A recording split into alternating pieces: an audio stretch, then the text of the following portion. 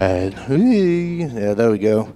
I almost feel like I don't have to have this because I haven't been here last week, and so I didn't really talk or shout at anyone. I had no kids to yell at, so I don't really feel like I need a microphone, but hey, we'll make it easier for everyone. But hey, so I wanted to tell you a little update on the Bless Every Home.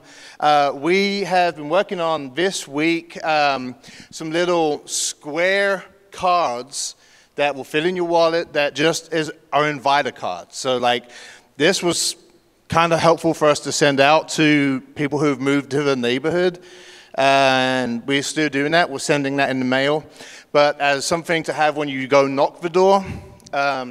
It's just an inviter card. It makes you kind of like, hey, I actually am from a church, you know, I'm not just random knocking on the door. But what they have found to be the most effective when you do go knock on someone's door and introduce yourself is actually a handwritten note, like on a Post-it note or on a random piece of paper, just a note that is personal, it's short, and it's from you, you know, and it's not something that's been corporate duplicated and you've been made to take. It's a personal invite. So this last week, did anyone get the opportunity to have any interaction with neighbors or family or colleagues? Got no over here. No? First week you didn't interact with someone. Yeah. We have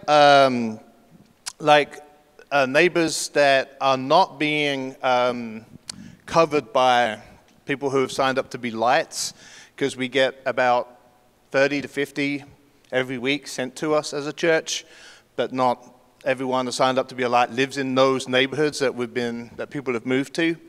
So if you would like to, you can tell me today, and I will send you just one a week if you want that's not been covered, and you could just go to that address and say, hey, I'm from a church, local, heard that you moved.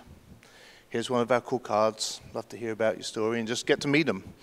If you'd like to do that, let me know afterwards, and we will make that happen for you. But I want to do something a little bit different today. I want to read a Bible verse. It's appropriate for church on a Wednesday night. Romans chapter 12, verse 9 through 13. It says, this is about marks of a true Christian. Are you a true Christian? That's the question today. This is some of the ways you could tell if you are a true Christian. Let love be genuine, or another version says, let love be sincere. Abhor what is evil, hold fast to what is good. Love one another with brotherly affection.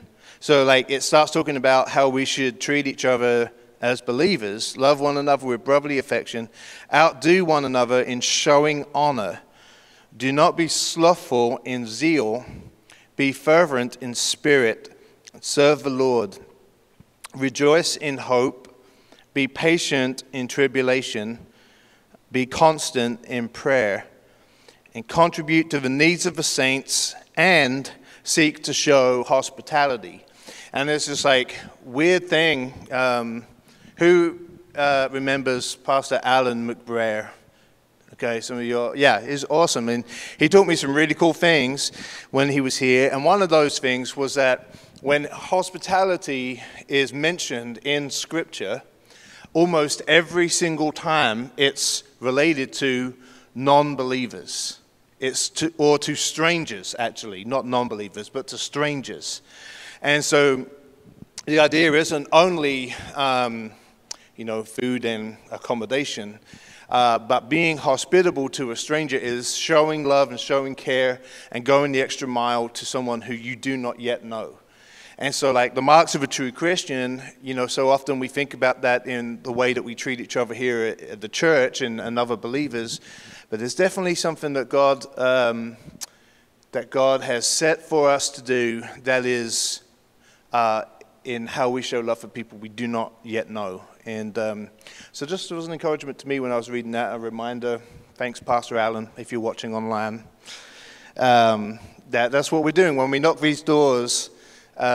these are strangers. It's a hospitable thing to do. It's the mark of a true Christian to make the effort to meet people that are estranged to us. And so that's all I have today. We only got this week and next week, and we're coming to an end. But definitely let me know today if you want me to start sending you one door a week to go knock somewhere close to the church, and I would love to do that. But I'm going to pray, Michael, and then I'll hand over to you. Father, I thank you for the chance that we get to do our part in trying to show love to strangers and to be hospitable to our literal neighbors and to begin to figure out what it looks like to be the odd one, the weird ones that knock on doors and introduce ourselves in a culture that it's become abnormal to do that. And with our friends and our colleagues and our family members, the people that we interact with at random in our days, Lord, I pray that you continue to give us the courage and just help us to not just be in a hurry and a rush all the time, to where we don't stop and take a moment to ask someone if they know you. And Lord, I pray that session that we watch today will teach us and inspire us and equip us to do what Romans 12 is talking about. And I pray this in your name. Amen.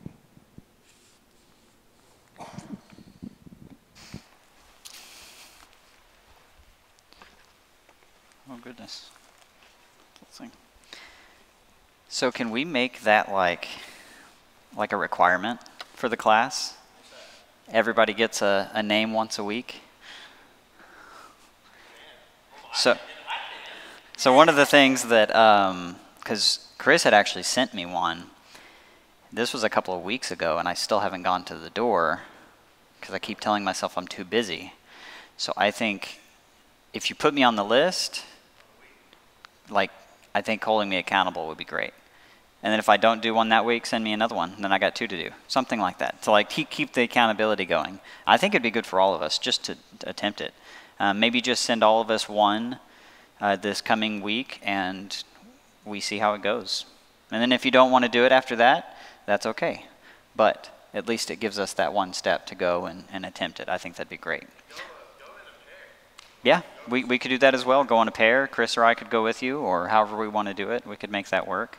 But I think that would be a good thing to do, because I think that's what it's going to take for us, is to kind of hold each other accountable with actually going and doing it. I'm not going to be up here for long. There's just one verse I wanted to read really fast, and then I'm going to show you a video. And I want you to keep this verse in mind as you watch this video. The verse is actually also in Romans. But this is Romans 2:15, or starts in verse 14 actually. For when the Gentiles do not have the law, do instinctively the things of the law, these, not having the law, are a law to themselves, in that they show the work of the law written in their hearts, their conscience bearing witness, and their thoughts alternately accusing or else defending them. So just keep that verse in mind as we watch this video, and then we'll go from there.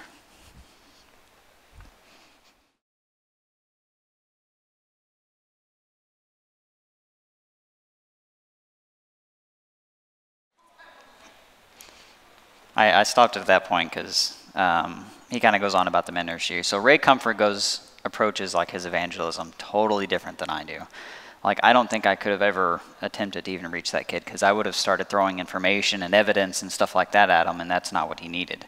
And you could tell that the gospel pierced right through his heart just by watching it. You could see the conviction and the guilt and all that stirring up in him as you're watching the video. And so this session is going to explain to us why that happens, why that works. Why is it that there's something inwardly that we all know about reality, and we can use that when we're having conversations with people, because inwardly we know that the world is broken and we know that we're broken.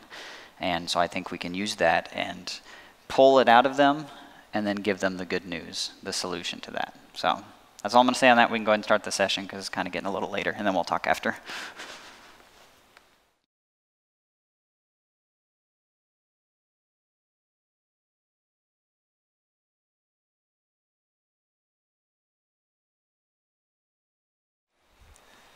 I don't really know how I can put that any better. I used to think that the argument, because it's basically called the argument for desire, I used to think it was a kind of a weak argument because it wasn't really based on any evidence, and there was no real case to build. It was just kind of assumptions that we have this desire within us. But I think the more that I've learned about it and the more I've come to understand it, it's a really powerful argument because it's something that we all know even though we don't say we do.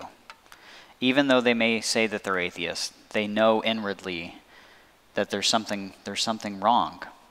They know that there are things that are absolutely wrong, regardless of how they want to try to lay out their reasoning behind it. Whenever I was having the conversation with my neighbor, I remember going over the moral argument, and I asked him what is objectively, or what is his objective standard for things being wrong? And he said, well, it's because it's hurting another person. And I said, okay, why is that wrong? And he said, because I wouldn't want to be hurt. And I said, okay, why is it wrong for you to be hurt? And he said, because it hurts humans, it hurts the human nature. And I said, but why is that wrong? And he said, I don't see where you're going with this. He couldn't see that there was a standard he was appealing to that he didn't even know about. And I think this is what we experience when we talk to people.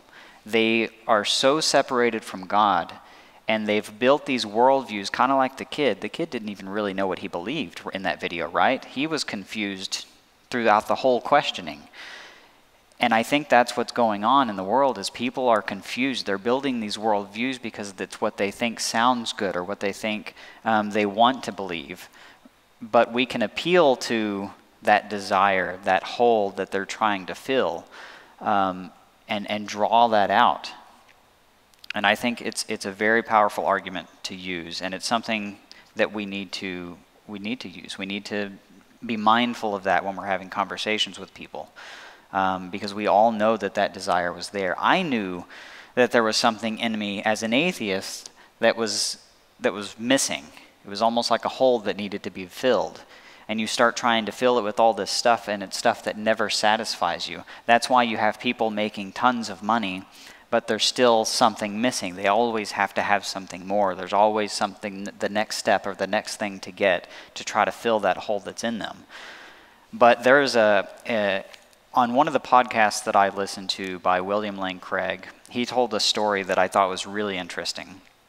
He said that there was this was a missionary that he was friends with.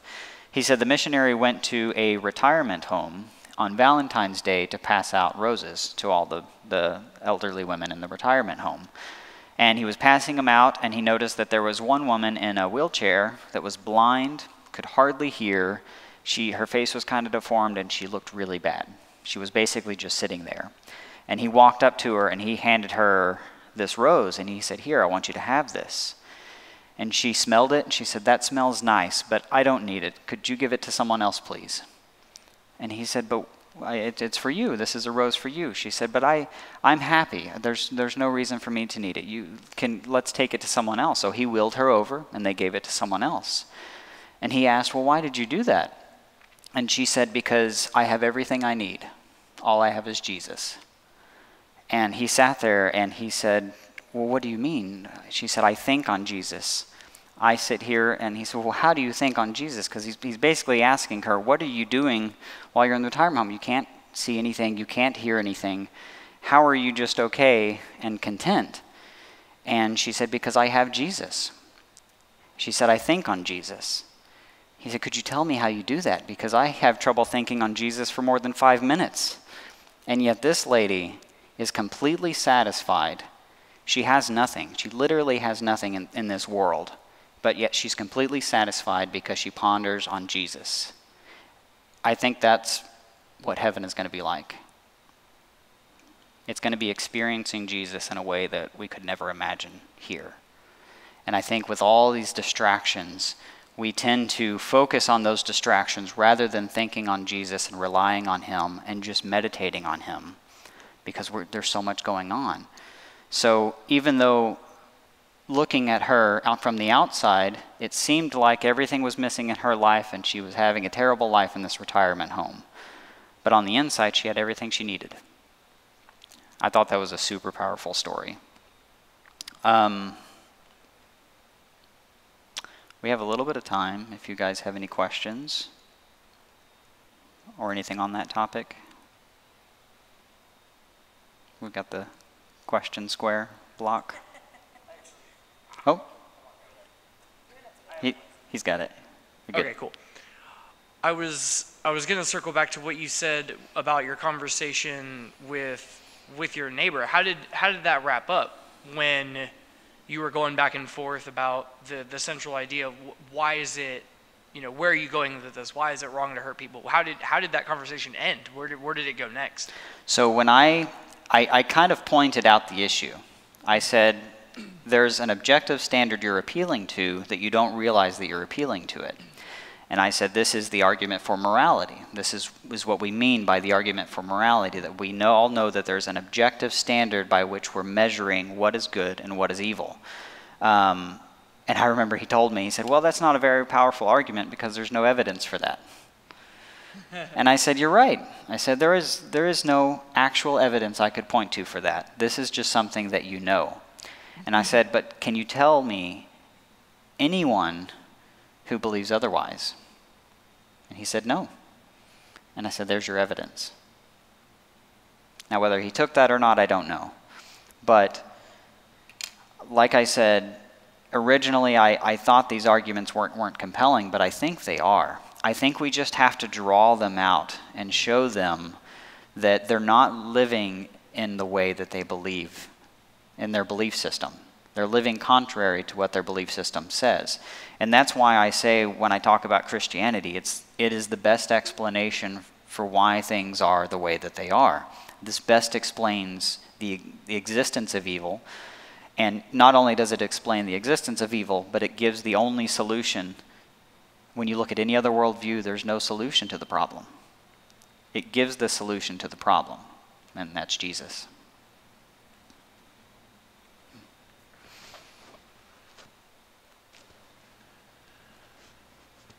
I think if we took the gospel at its word, we would realize that we don't need any other extenuating information to go out and evangelize and bring people to the knowledge of the truth. Because the gospel itself attests to the fact that as far as a saving knowledge of faith, the gospel is all that is needed. It separates spirit and truth, separates joint and marrow. All scripture is God-breathed and is usable for all these different things. Teaching, reproof, correction, training in righteousness. So, I think that if we could get out there just equipped with the gospel and the faith that the gospel that Christ commands us to have in his word and his word alone, that the Spirit is going to do the Spirit's work. And that we just boldly go out, like Paul said, I came preaching nothing else but Christ and him crucified. Didn't come with any sort of trick or method. Just came boldly proclaiming Christ and him crucified. And I feel like, especially after the Enlightenment era, we have become quite timid in regards to the power that Christ says that his word has. No, I think you're absolutely right. And I think one of the reasons why we become so timid is I think that a lot of times with the distractions that we have in the world, I think they tend to pull us away from the impact of the gospel, right? not only the impact of what the gospel message is, but the fact that this is actually all real. Like, this is actually true. This isn't something that we're believing because we were brought up that way. This isn't something we're believing because we have this blind faith. Like, this is actually true. And that's one of the reasons why I love apologetics as much as I do, because not only is it great to give that defense, but it also reassures to me that this is all actually real. And then when you come at someone that really understands it and really gets the gospel message, it's that much more powerful to pierce their heart. And I think even some Christians in the church, I don't think really have a proper grasp on just how impactful this is. I think some people have grown up and have heard it over and over and over and over so many times that it's kind of lost its impact. If you hear the gospel message like we did today and you don't tear up, you need to revisit it, because this is the most important thing in our reality that we need to focus on. Jesus is the most important thing that we need to focus on. And it's so easy to be distracted from it. It really is. But I think that's why it's important for us to continuously revisit the life of Christ, the ministry of Christ, the actions and the suffering of Christ. That's why I love how we do communion the once a year, but we also need to remember it every day before we go out, and let it impact us the way that it originally did when we gave our life to Christ, because that's how it should impact us. It's something that we don't deserve, and it's something that we have to also keep in mind when we're out there. Every person that you interact with that's not a believer, you've got to think how empty their life must be. Because I can remember my life prior to Christ and just how empty. I had nothing to really rely on.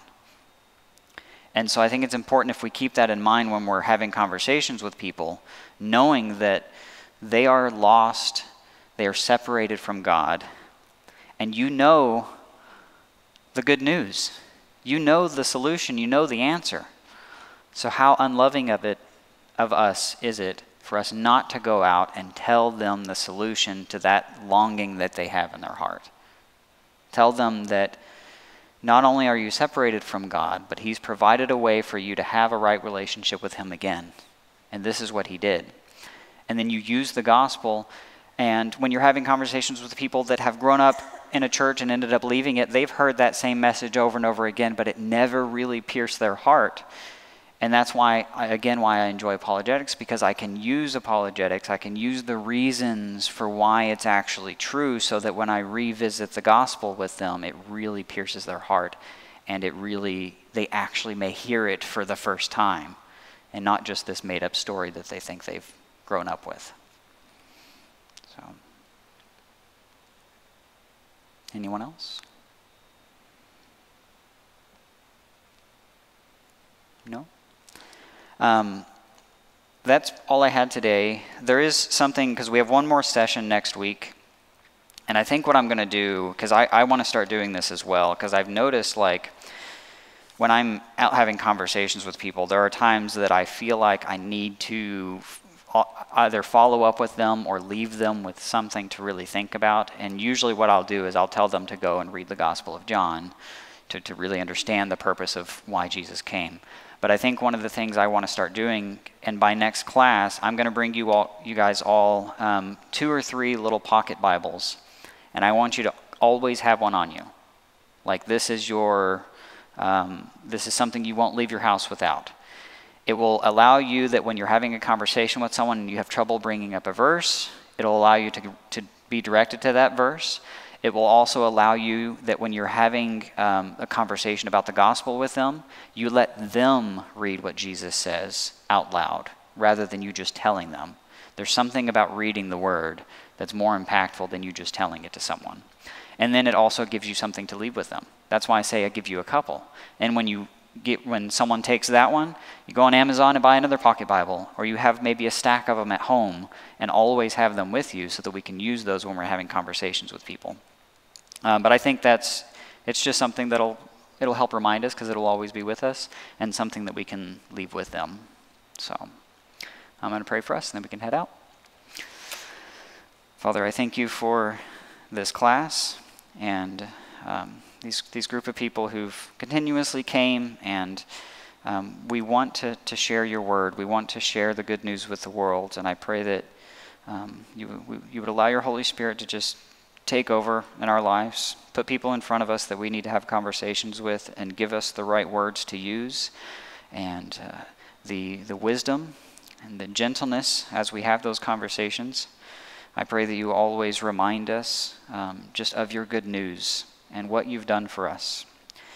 I pray that you help us to stay focused on that in a way that we're not typically used to, a way that impacts us every day that we walk in this life. Because ultimately in this life we are longing to be with you for eternity. I pray that you help us to remind us of that, and I pray that you help us stay focused on you. In Jesus' name, amen.